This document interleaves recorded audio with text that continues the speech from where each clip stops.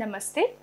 Lala Hardayal, born as Sohan Singh, was an exceptional Indian revolutionary and a visionary leader of the early 20th century. He was born on October 14, 1884, in the village of Rajauli in present-day India. Hardayal's life journey exemplifies courage, intellect, and unwavering commitment to the cause of India's independence. Education played a crucial role in shaping Hardayal's revolutionary ideas. He completed his early education in Punjab and later moved to the United States to pursue higher studies. There he obtained a Bachelor of Arts degree from Stanford University and a master's degree in sociology from the University of California. During his time in the United States, he was deeply influenced by the ideas of freedom, equality, and justice which were prevalent during the early 20th century. In 1912, Hardayal played a key role in founding the Ghadar Party, a revolutionary organization that sought to liberate India from British colonial rule. The party was formed primarily by Indians, immigrants living in United States and Canada, and it gained popularity among Indians worldwide. The Ghadar Party's primary goal was to overthrow British rule through armed struggle and create an independent India. Lala Hardayal was a charismatic and articulate speaker, and he used his oratory skills to inspire and mobilize people in support of the freedom struggle. His fiery speeches and writings awakened a sense of patriotism and fervor among the Indian diaspora and back home.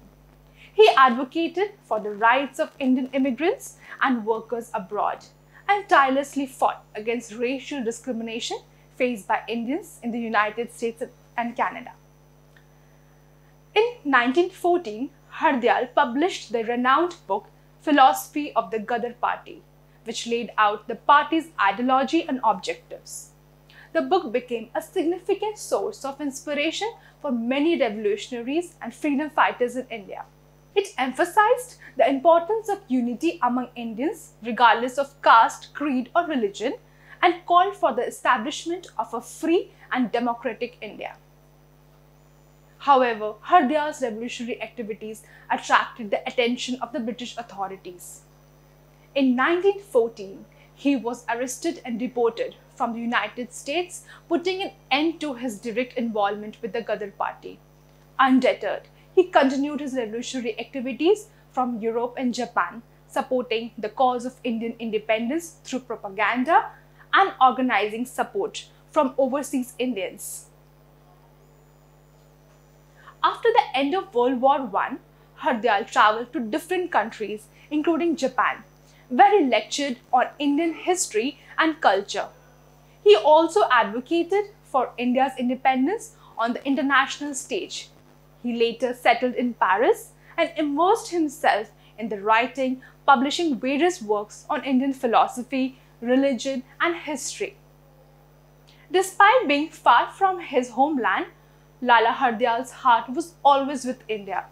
He remained deeply connected to the Indian independence movement.